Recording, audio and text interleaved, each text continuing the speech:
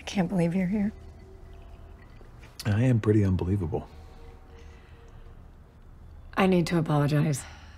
The last time we saw each other, I could have handled that better. You're a great guy, but I already have a great guy. You really love him? I really do. It's not my best night, but I got over it. It means a lot that you're here.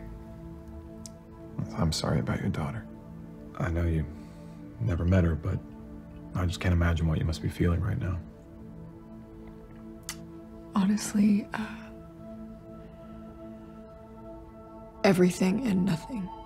Sometimes it feels like I can't breathe, and then all of a sudden I don't feel anything. Kurt keeps trying to reach out, but I look at him, and all I can see is what he did. It was an accident, right? Yeah, keeping it from me wasn't. So that's it? You're never gonna talk to him again? He's not the person I thought he was. To keep a lie and then pretend like it didn't happen. How am I supposed to forget that?